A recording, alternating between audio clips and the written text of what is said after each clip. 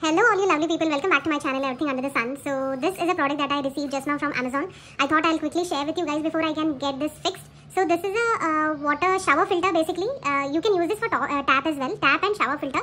So basically this is for borewell water or the hard water. I'm experiencing a lot of hair fall because of hard water. It's spoiling my skin as well, so I thought I will try this up. So this retails for 5,000, but on Amazon you can get it for 16,999. The price is the same. I checked it today. So product protects the skin, prevents hair fall, removes bad odor, prevents bacteria. So there is some kind of layering that's there in the product. Let's see what is it.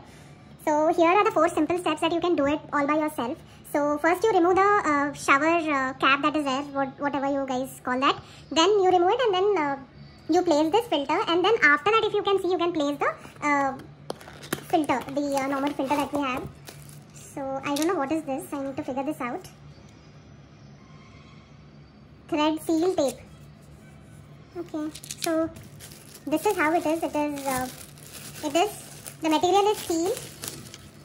So do not lose out on these. These are the small, extra mesh filters that I think will go here. That should go here and one on this side.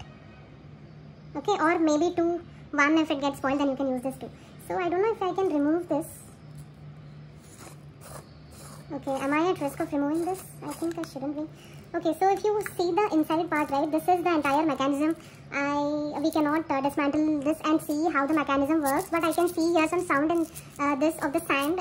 There is definitely a lot of layering, filtration that happens. The brand is Riversoft. So this is how it should, but I don't think so. I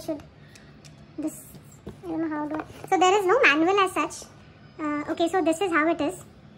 These are the ingredient that goes inside that white color box cylindrical attachment that you saw. So you can pause here and check. Let's see, I'm going to be fixing that up. Let's see how it is. Also I have the TDS water filter. What am I saying? TDS, this water level check. You can check the pH level of the water. So I have that.